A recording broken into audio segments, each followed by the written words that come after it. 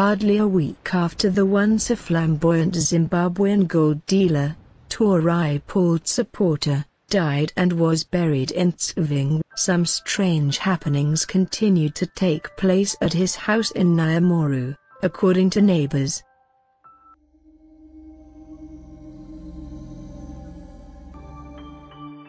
Supporter is believed to have returned to bathe at his house at number 7076 hardly a day after he was laid to rest at Tsving Cemetery. Sources who confided to The Weekender on Tuesday said the immaculately dressed Supporter, who is supposed to be 6 feet under, came and took a bath, much to the shock of neighbors and tenants. "It's too sensitive. Please don't publish my name. A lot is happening there." He was found bathing at the house a few hours after his death. "We are neighbors and we are living in fear." Some tenants vacated the house as soon as they heard some strange sounds in the bathroom, he said.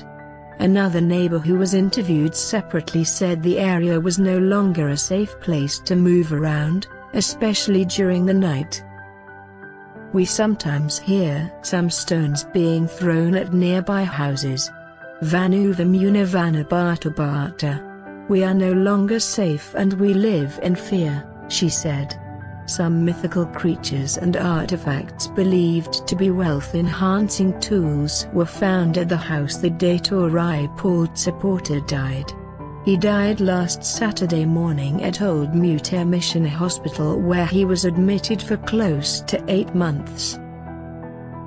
Supporter, according to his friends, fell sick in March with just a swollen hand which he assumed to have been caused by boils, but by the time of his admittance into hospital, he had reportedly gone insane. Neighbors said tenants at Supporter's house refused to sleep in the house the evening after the incident. Witnesses said 4 self-styled prophets from the Joan Masauy's Varatidzo were no match for the goblins until late in the evening when another self-styled prophet, Madziba Bakarito, came to the rescue. 4 prophets, a woman and 3 men were hired for the mission. Supporter's wife removed a clay pot, zvuma, traditional beads, retso, red, white and black cloth, bakatwa, dagger, nigano, a small axe. These were removed with no problems.